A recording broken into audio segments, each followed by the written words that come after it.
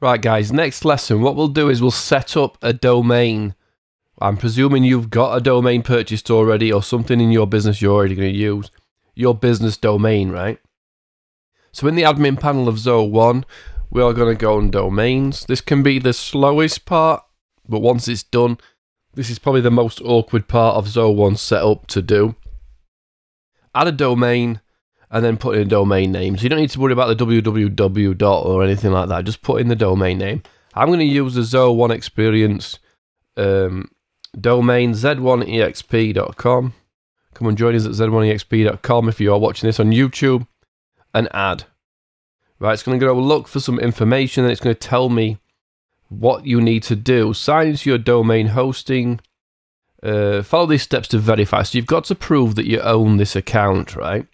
So it's saying the easiest way is to add a text. So my domain for Z1 is at Cloudflare. So if this is in your GoDaddy or your 123 Reg or whatever, you're looking for the DNS settings. So when I log into my Cloudflare, I'm going to log into Cloudflare and I'm going to go to DNS settings.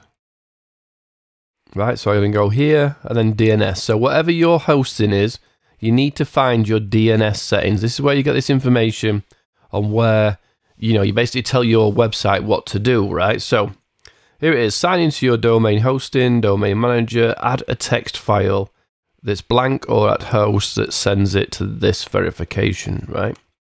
So I want to add a record that is a text file or text record. The root domain, I'm going to leave TTL at auto. And I'm going to paste in that verification code. Save it.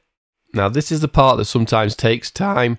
With yours, it may take a day to do. It may take, 24 hours before it'll verify. Well, let's just see. Cloudflare is pretty quick. Please wait for it. Please wait for an hour and then click verify. Note based on DNS times TTL property. So this is this thing here, this TTL. You can, on something like GoDaddy, make it 600 seconds. So it'll work after 10 minutes. Impossible to try again. Click here, detailed instructions, right? And the same you can do with other things. So we're trying to just prove that we own that. I'm going to verify. So it's told me to wait an hour, but I'm going to do it now. Verifying domain is verified. Cloudflare's pretty good. Cloudflare picks up quickly. And we have verified the domain is owned by us.